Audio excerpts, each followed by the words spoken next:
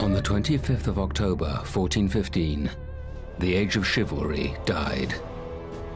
This was the moment when 100 years of war came to its bloodiest climax. At Agincourt, an army of French knights, fighting under ancient chivalry codes of honor, came face to face with a new and ruthless approach to warfare. And the brutal encounter that followed set the seal on the medieval world.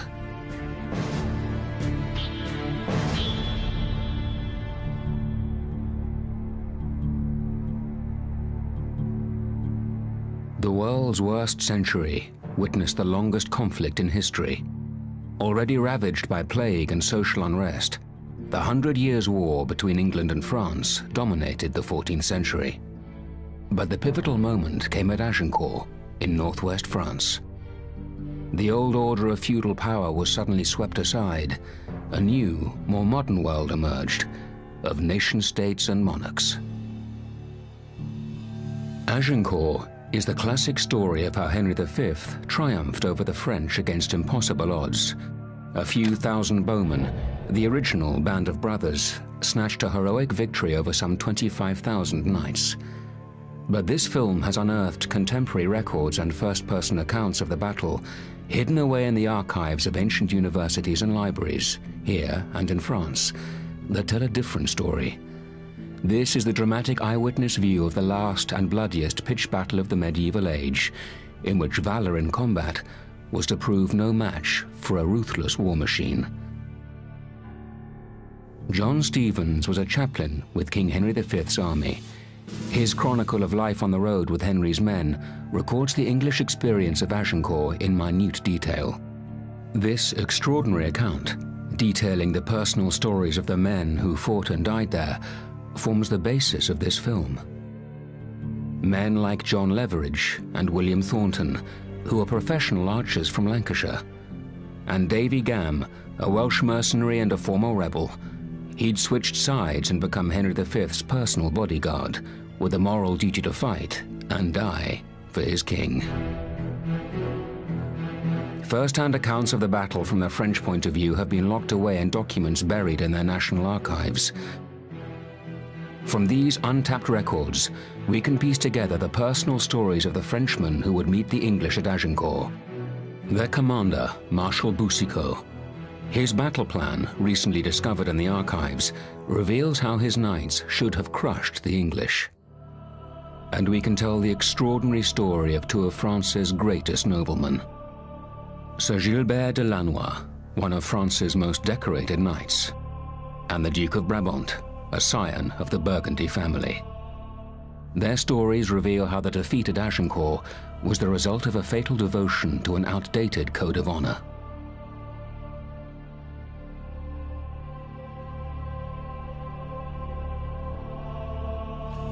Le devoir d'un chevalier est de défendre la veuve et l'orphelin. Le devoir d'un chevalier est de poursuivre les voleurs. Le devoir d'un chevalier est de faire la guerre à ses ennemis. The armies of medieval France were composed almost exclusively of armored knights. In 1415, Sir Gilbert de Lannoy was amongst the most illustrious in the land. A veteran campaigner, he'd been on his first crusade at the age of 12. He'd been imprisoned by the English once before, captured on a pilgrimage to Ireland in 1411. Lannoy's ransom had been paid by his friend and ally, Anthony, Duke of Brabant, one of the richest noblemen in France. Now the time had come for Brabant to take his place within the ranks of an elite brotherhood.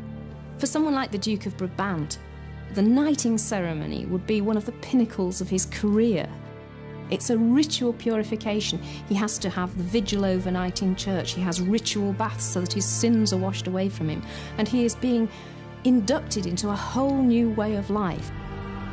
As a newly dubbed knight, Brabant was submitting to an ancient code of honor and courage.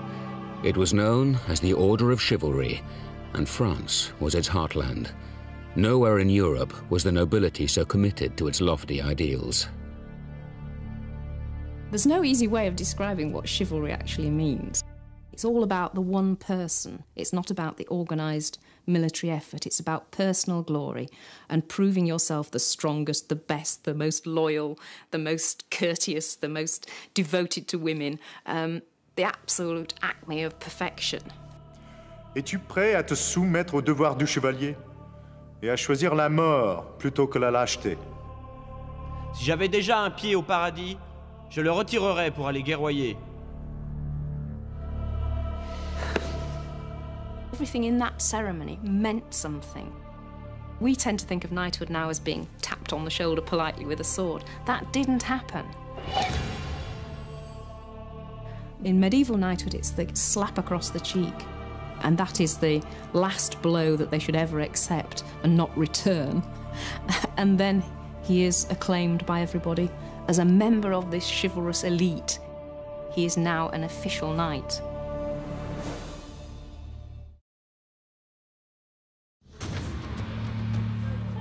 The Englishman that was destined to meet these knights on the battlefield was a very different animal.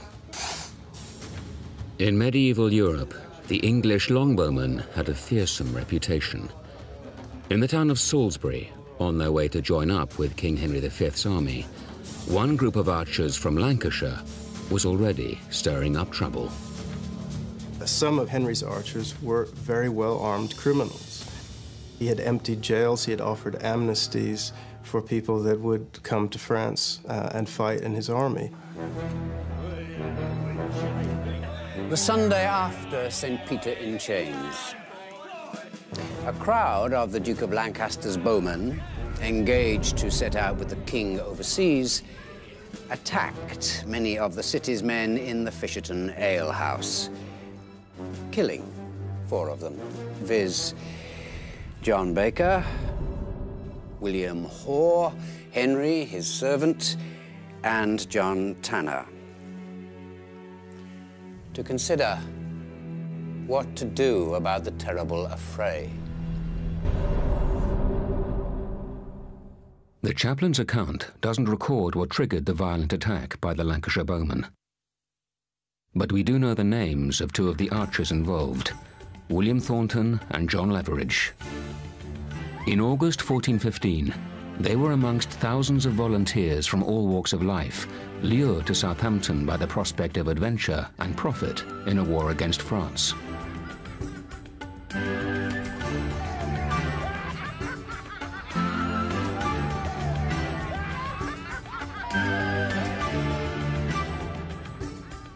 When they weren't fighting for the king, they earned a living as farm workers. But after years of war between the English crown and Welsh rebels, they'd become part of a deadly and ruthless strike force.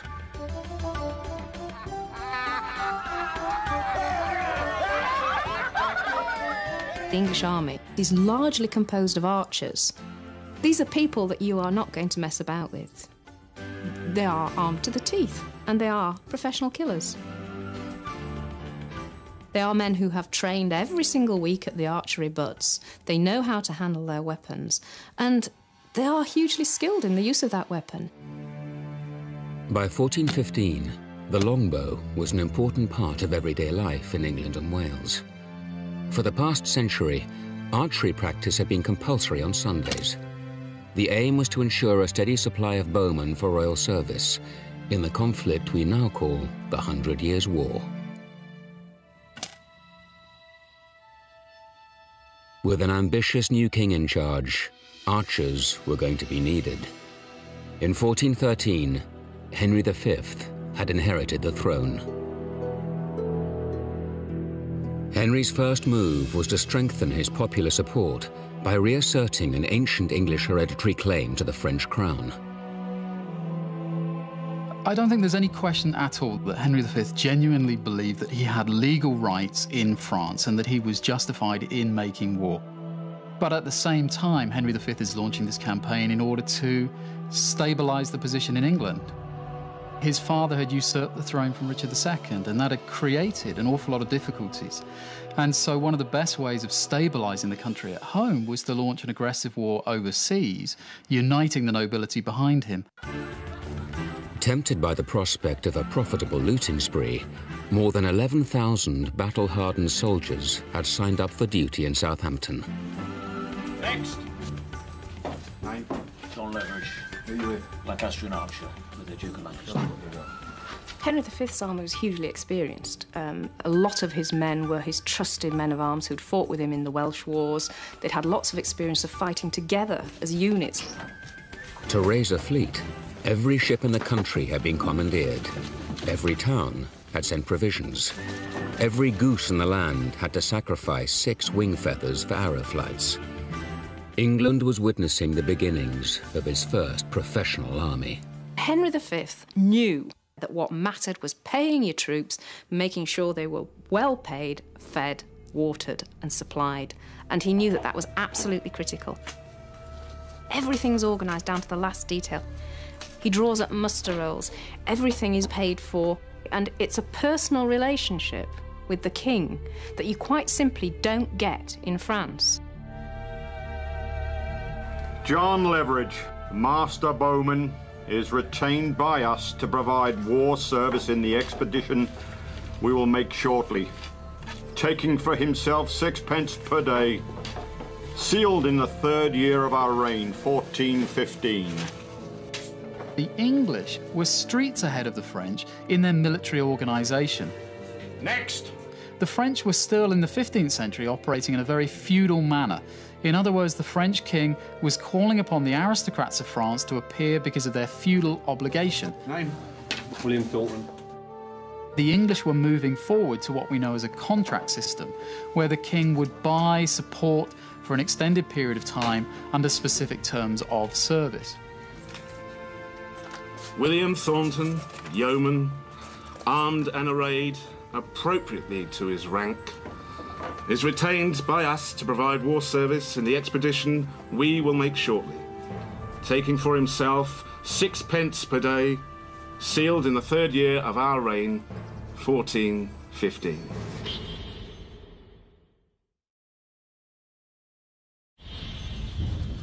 In August 1415, French knights Gilbert de Lannoy and the Duke of Brabant began to prepare for the ultimate test of their chivalric credentials, all-out war.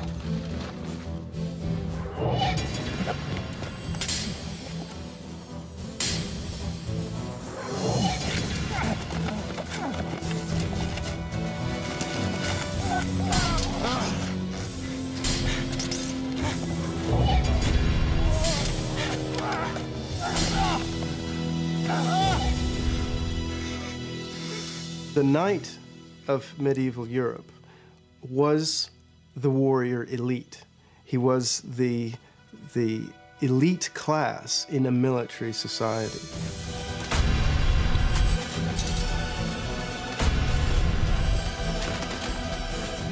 These people existed to fight. That was their reason for being. That was the core of their existence.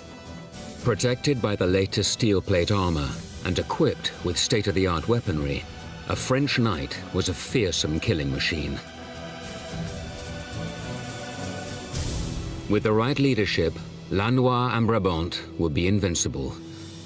But France had a problem.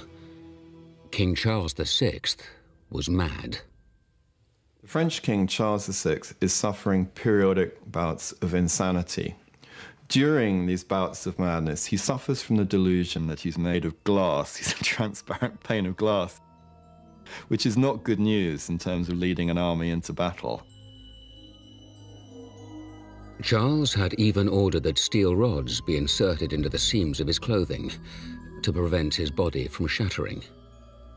With the king incapable of ruling, France's noble houses were engaged in a bitter power struggle. Medieval France, with a population of 15 million, was 5 times bigger than Henry's England. But his subjects were divided into rival fiefdoms, each with their own private armies. Supremacy was disputed between the lords of Armagnac and John, the Duke of Burgundy. France is wrapped up in a vicious and violent civil conflict. The great princes of the blood are vying with each other for political power. France was divided between two camps, the Armagnacs and the Burgundians, and it was that hostility which was much more important than any great sense of Frenchness. With a weak king and a fractured state, it seemed that France was ripe for the plucking. On the 14th of August, 1415, Henry V seized his opportunity, and the final chapter of the 100 Years' War began. His army landed in Normandy. On his way to the great Battle of Agincourt, Henry attacked the rich port of Harfleur. But for 5 long weeks, the French garrison held out. By mid-September, English supplies were running low. Hundreds of Henry's men were dead. Then, unexpectedly, the gates of the town were thrown open in surrender. One of the first men into the town, the Welsh mercenary Davy Gam, his first prisoner, the captain of the French garrison.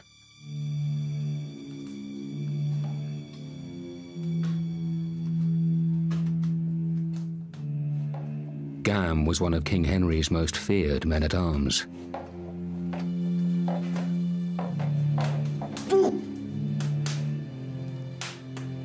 He'd been fighting in battle since the age of 16, and he was renowned for his ability to kill with a single blow. Gam's favorite weapon? The spiked war hammer. Perfect for crushing enemy skulls. I spent 3 weeks of my life waiting to be served that! Answer me in English, or else! But for Davy Gam, there would be no killing this day. People understood that there were certain rules that you played by, that you didn't always, well, you didn't normally kill your prisoners. If you were a knight going out to fight in a battle, you expected, on the whole, to come back again. And if you weren't fortunate enough to be on the winning side, then if you were captured, then you expected to be ransomed. That was the way things were done. Across the table. So, what have we got here, then? Sono il Duca di Harcourt. Fine. Duke of Harcourt. Mi rifiuto di parlare... Well, he speaks Italian or French, we know not. Let me finish this work now. Davy, no. Let me finish this work now, now! No! On the Bible. Swear. As the captains of Harfleur had agreed to surrender, in accordance with the Code of Chivalry, they were released. On one condition, that they turn themselves in at the end of the campaigning season and submit to King Henry as prisoners for ransom. It is quite extraordinary how committed these knights were to the Code of Chivalry. They all turn up to a man after the Battle of Agincourt. And I think to modern minds that is completely incomprehensible. You know, why didn't they just scarper while they had the chance? The killing of prisoners was off limits, but for the English longbowmen, Thornton and Leveridge, basic survival was top of the agenda. By the time Harfleur fell, they hadn't eaten a decent meal in 2 weeks. Looting and the spoils of war were part and parcel of the package. The soldiers who were fighting in Henry V's army, just like any other medieval war, were there not only for the honour and glory that could be won, but also to grab whatever they could carry. There were specific rules permitting this to take place.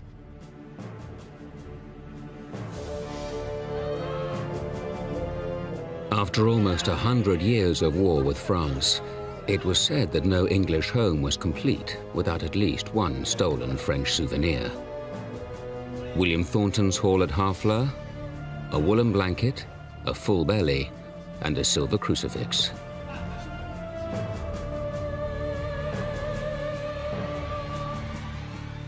Amid much lamentation, tears, and grief, 2,000 townsfolk were escorted beyond the limits of the army, lest they should be molested by the thieves amongst us, who are more given to pillage than to pity.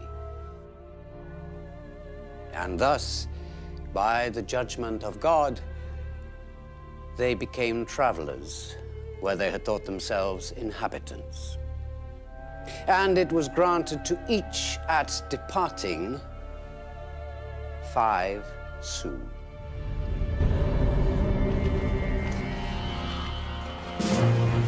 Across France, the attack on Harfleur had triggered a wave of indignation. By order of the king's government, France's sacred war banner was unfurled, signaling a chivalric crusade against the English. Voyez, voyez, tout chevalier de venir se mettre à son service. In the city of Rouen, France's nobles gathered with their armies in readiness for war. Amongst them, French knights Sir Gilbert de Lannoy and Anthony, Duke of Brabant. Contre des Anglois, ses ennemis. Par la grâce de Dieu, le roi de France demande tout chevalier de venir se mettre à son service et d'aller à l'encontre des Anglois, ses ennemis. In September, the sacred banner of France, the Oriflamme, is unfurled. It's taken out of the Abbey of the Kings at Saint-Denis. The presence of a foreign king and an invading army seems to have really rallied France in a way that I don't think Henry expected, and I don't think the French did either. Thousands and thousands, more and more, are turning up. The commanders have no idea how many are going to actually arrive, but it far exceeds expectations. But it wasn't only the French nobles who were stirred up by the call to arms. In Paris, more than 6,000 common townsfolk signed up to fight the English. Le roi ne devrait pas accepter l'aide de ses manants. Nous sommes déjà 3 fois plus nombreux que les Anglais. La plèbe ne mérite pas de porter les armes. The French nobility do not want to run the risk of arming the peasantry. It's just seen as too dangerous. Second, and much bigger reason, is the whole chivalric outlook. Because France is the home of chivalry, it should be the aristocracy that form the army and win the battles. And they don't want the ordinary rabble, the hoi polloi, getting any of that glory. The army that would save France was to be a noble one.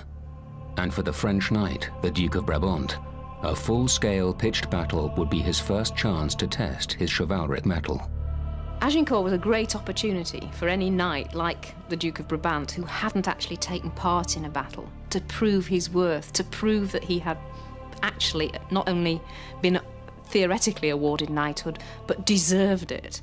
So there was great pressure on him to perform, as it were. But the civil war in France imposed other obligations on the Duke of Brabant. His older brother, the Duke of Burgundy, controlled a third of all France, and he was plotting to usurp King Charles and place himself on the throne. My Lord of Brabant, it is now some time since our king has marched against the English and ordered us to hold ourselves in readiness for war. We need hardly state that we require you not to attend the summons of the king or any other lord, whatever might be his rank, under pain of our displeasure. Burgundy had sworn never to fight on the same side as King Charles. Now he ordered his brother to stay at home. Brabant's choice: defy his family or miss out on the most glorious moment of his career.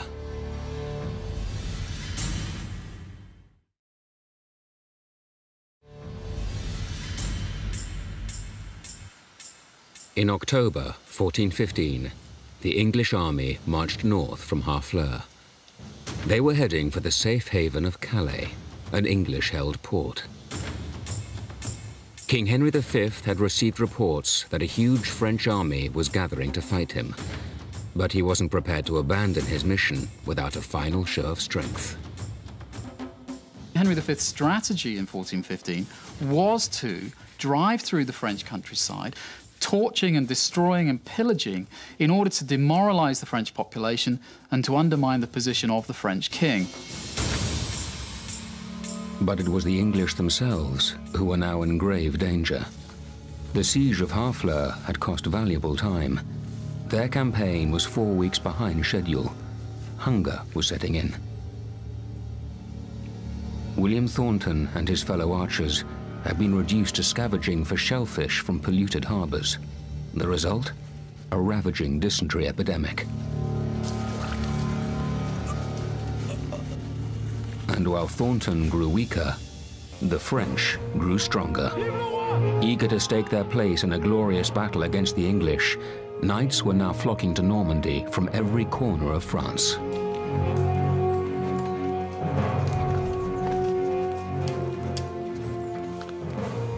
The mood as the French army builds before Agincourt is we can leave the civil war, we can leave the feuding behind. It's a moment of destiny that might go somewhere absolutely amazing, and people suddenly start thinking, I don't want to be left out of that. I don't want to be the person who was at home when that happened. Whilst Brabant wrestled with his conscience, the combined forces of the French nobility were now closing in on Henry's men. For the English troops moving through the Norman countryside, it must have been a terrifying experience. All the way they were being followed and harassed by the vanguard of the French army, and we shouldn't underestimate just how bedraggled and tired the English army was as it moved through the Norman countryside, trying to seek Calais as a last refuge. The 29th of September. Died of the bloody flux Robert Piper, Thomas de Keeley, Roger Pemberton, and William Thornton.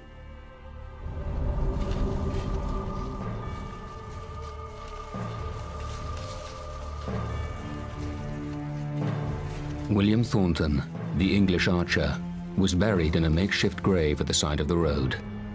French scouts looked on as more than 2,000 Englishmen, 1/4 of Henry's army, died of dysentery. But the soldier in charge of the French army was in no hurry to do battle. In the absence of the mad King Charles, command had fallen to his most loyal general, Marshal Jean Boucicaut.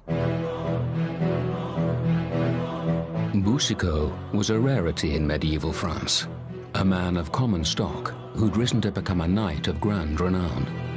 Someone like Boucicaut, who may not have been the highest born, was able to become one of the most important military leaders of his time because of his prowess. He was one of the greatest jousters of his day.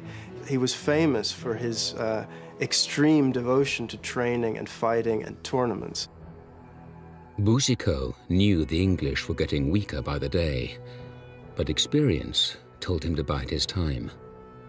Small English armies had inflicted heavy defeats on French forces before in the 100 Years' War, at Crécy and Poitiers.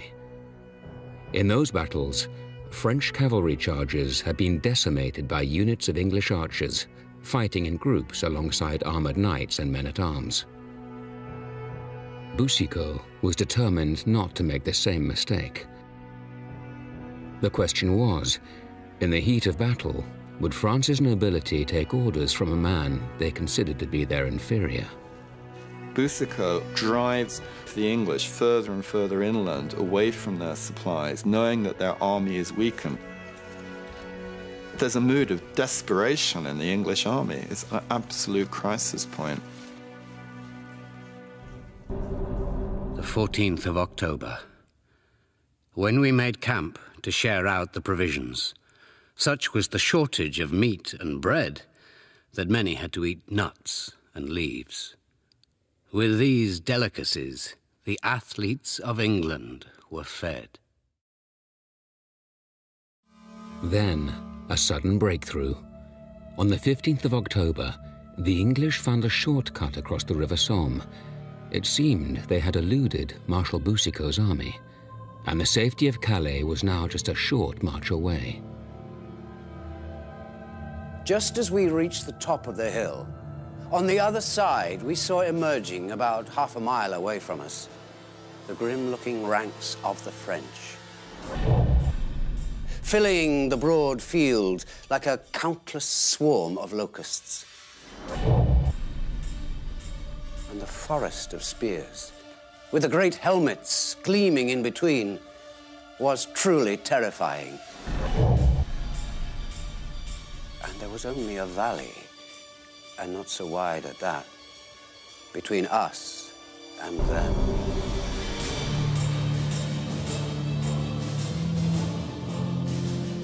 Boucicault had brilliantly maneuvered his forces.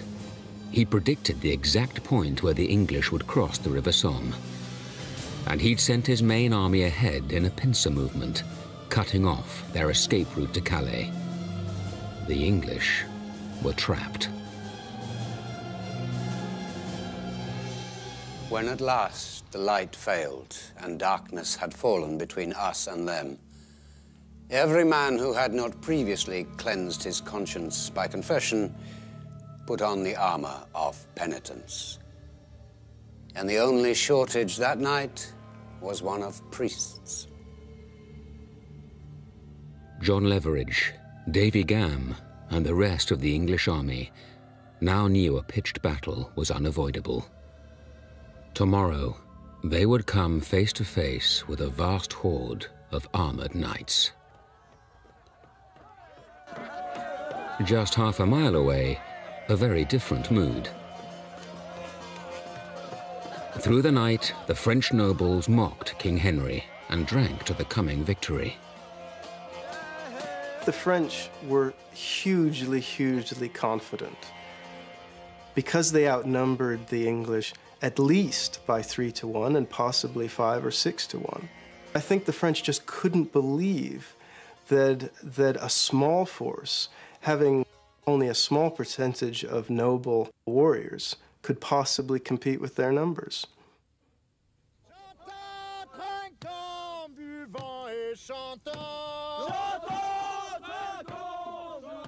But Marshal Boucicault wasn't taking the English lightly, and he devised a strategy to outwit them.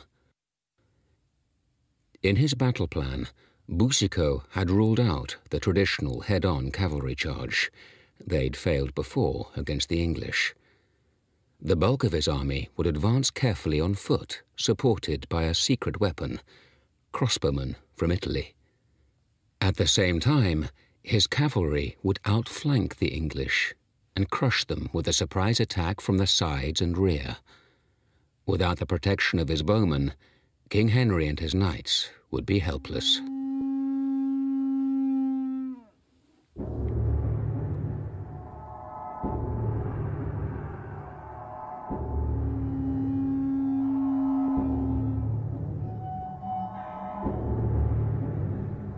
At dawn, on the 25th of October, the combined armies of the French nobility prepared to bury their differences and crush their weakened English enemy. Boucicault had laid out his knights in 3 great battalions, numbering over 25,000 men.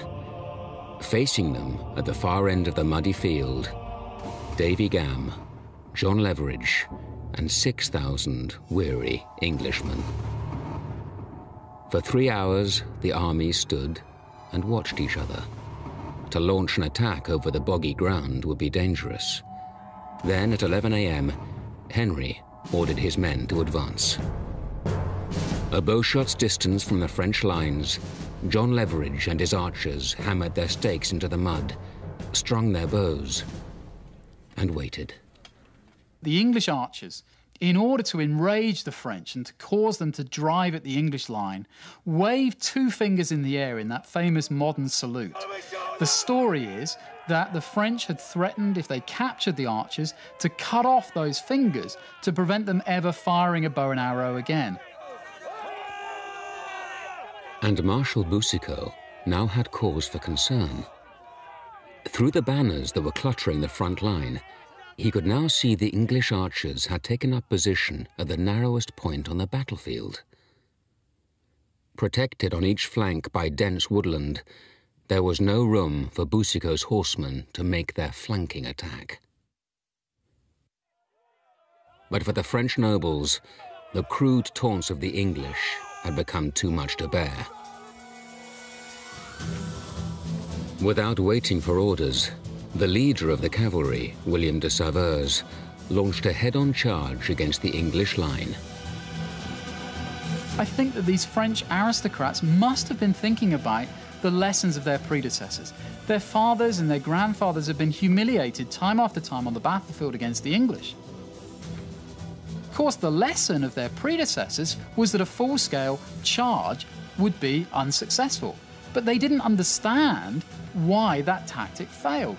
Their way of thinking was that the charges given by their fathers and their grandfathers had failed because those men were not chivalrous enough. By ignoring their commander, Marshal Boucicaut, the French nobility had played straight into the English hands. A head-on cavalry charge into the lines of battle-hardened English troops was doomed.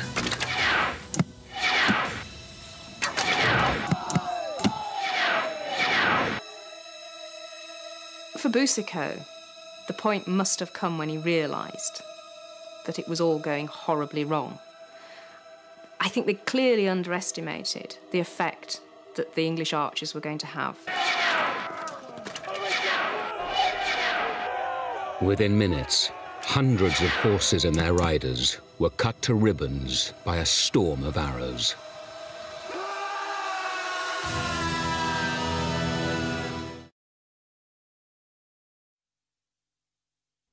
Six days before the Battle of Agincourt, the Duke of Brabant, the French aristocrat who had yet to be tested in battle, defied his brother, the Duke of Burgundy, to fulfill his chivalric duty. The whole chivalric code had this idea that there were grades of fighting that you had to go through. The most honourable of all is to take part in a battle. And that gives you brownie points on a massive scale because it is the highest form of fighting. And so to be offered the opportunity of fighting in a great battle, particularly a battle against the ancient enemy of France, against England, was something that somebody like the Duke of Brabant really couldn't turn down.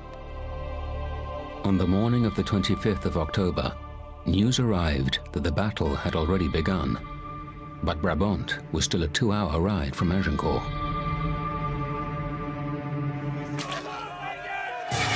"18 miles away, the French commander Marshal Boucicaut's carefully laid plans were being shot down by a ruthless English war machine. Gilbert de Lannoy and his fellow knights looked on in horror as the French cavalry was cut to pieces. Now, with their honor on the line, there could be no going back. Your every move is being weighed in the scales of chivalry. If you flee the battle, somebody is going to be there, probably the herald on the sidelines is going to be there, marking down that the chap with the red cross and the silver whatevers had fled the battlefield, and they will look him up and write it down, and it will go in your annals of your family history.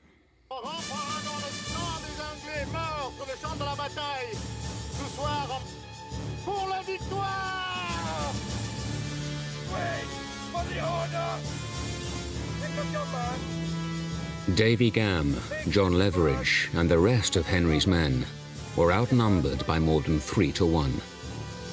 Thousands of dismounted French knights now charged at their line. In the first rank, Gilbert de Lannoy.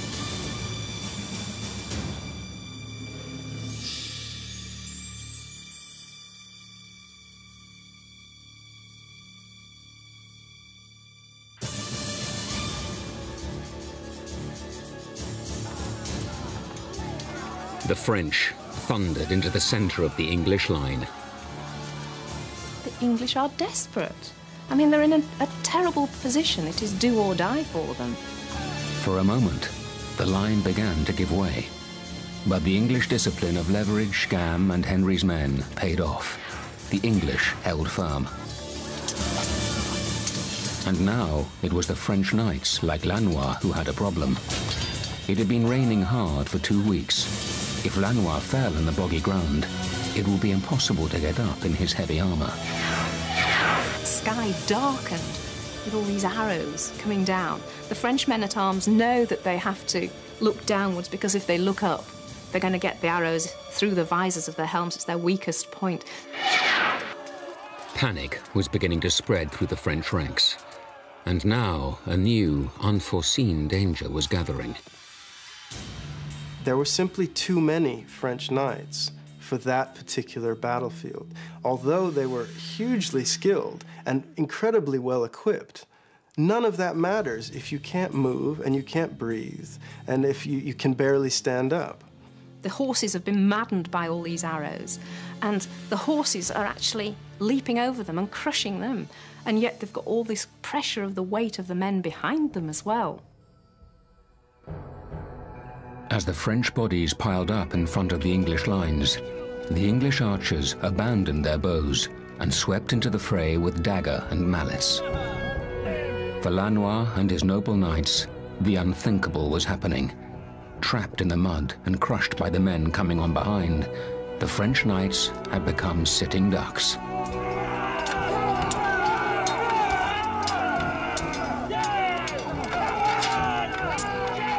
Up close and personal, this would have been a very, very dirty, unpleasant business. We know from certain grave finds that both legs of a person could be hacked off in a single blow, that arms, hands, heads could be removed in a single blow. Less than 1 hour after the French cavalry charge, 1,200 humiliated knights found themselves prisoners of the English. Amongst them, Sir Gilbert de Lannoy and the French commander-in-chief, Marshal Jean Boucicaut. We persuaded ourselves that the sight of so many princes would strike terror into the enemy, and that to win the day, we had to do nothing but charge quickly and boldly. Oh, eternal dishonor. If it is a consolation for men of honor to think they have been beaten by adversaries of noble origin, it is a double shame to be defeated by unworthy and vile Englishmen. What had promised to be a glorious victory for the French was turning into a massacre. It's thought that at least 8,000 French knights were slaughtered in the first 90 minutes of battle.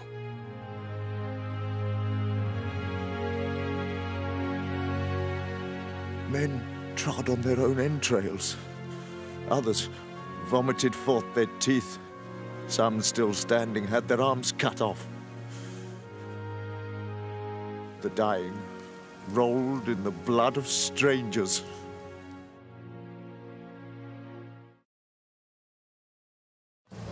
Two hours after the first disastrous cavalry charge, the untested French knight, the Duke of Brabant, arrived at the battlefield. When the Duke reached Agincourt, he gazed upon a most piteous scene.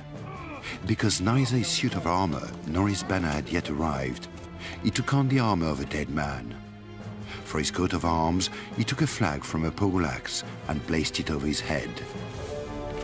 The Duke of Brabant can't bear to be left out of it, so he comes charging up, and he's in such haste to get to the battle that he can't even wait for his own men. He doesn't even have time to arm himself properly and put on his full coat armor, which would identify him in the battlefield. In his makeshift armor, the young Brabant saw his opportunity to win his chivalric spurs. He rallied his men for a counterattack. His knights threw themselves at Henry's bodyguards, amongst them Davy Gam, the Welsh man-at-arms. The French are within feet of actually killing Henry V himself, and that's how close the French got. One of the jewels on his own circlet crown, the helmet that the king was wearing, is hacked off. And if the king had been cut down, it would have been game over. It would have been the end of the battle. But Davy Gam carved a path through the enemy, leading King Henry out of danger. And for his loyalty, he was to pay a heavy price.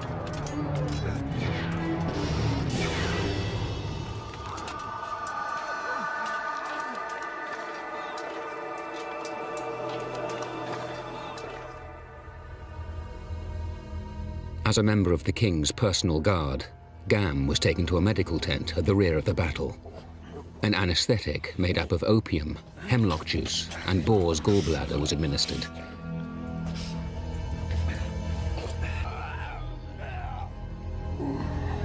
Rabbit fur and egg white were used to staunch the flow of blood. But for serious injuries like the axe wound in Gam's arm, amputation was the only treatment on offer. A hot iron was prepared to cauterize the wound. But by now, there was little point.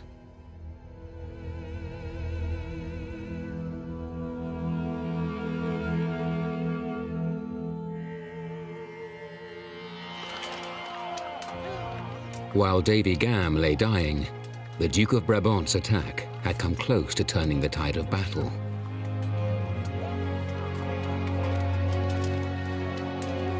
But it was not to be, and Brabant's glorious charge would bring only greater disaster.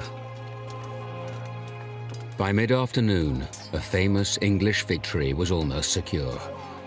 But King Henry now had a problem. He'd taken thousands of prisoners, far more than his men could handle. Fearing they would rise up and join Brabant's last-ditch attack, Henry now called up his toughest unit of archers, amongst them John Leverage. His orders? To kill the French prisoners in cold blood. During a counterattack by the Duke of Brabant, the cries went up, "Kill your prisoners!" I was put in a barn with the dead and injured. To get it done quickly, they set fire to the barn where we lay.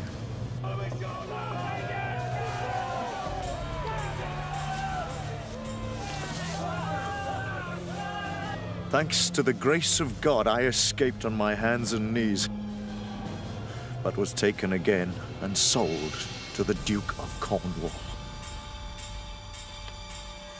More than 2,000 prisoners were burned alive or butchered by Leverage and his fellow longbowmen. It was a shocking violation of the chivalric code.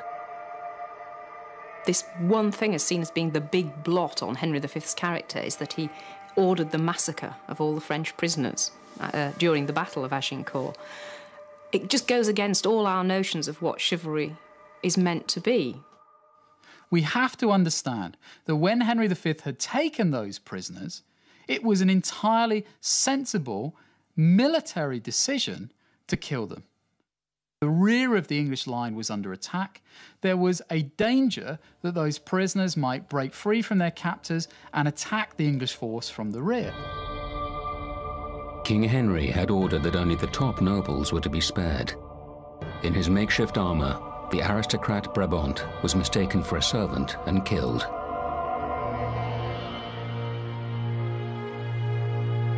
The age of chivalry was over.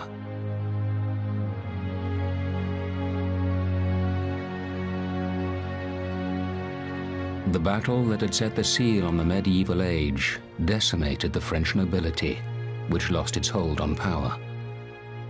But in a final twist, this defeat would sow the seeds of victory.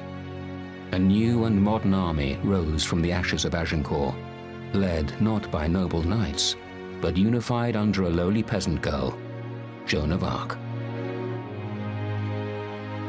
Fighting for an emerging nation, France, the French would finally defeat the English and end the 100 Years' War, the conflict that had dominated the 14th century. When the strength of the enemy had been utterly wasted and the rigors of battle ended, we who had gained the victory came back through the heaps of the slain. And I truly believe there is not a man with a heart of flesh or even stone who, had he seen and pondered the bitter wounds of so many Christian men, would not have dissolved into tears time and again for grief.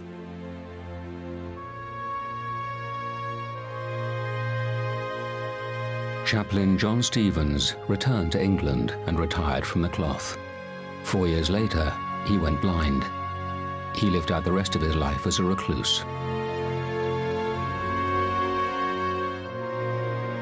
Longbowman John Leverage was released from service in November 1415 and disappeared from the historical record. The Welsh man-at-arms Davy Gam was knighted posthumously on the battlefield by Henry V.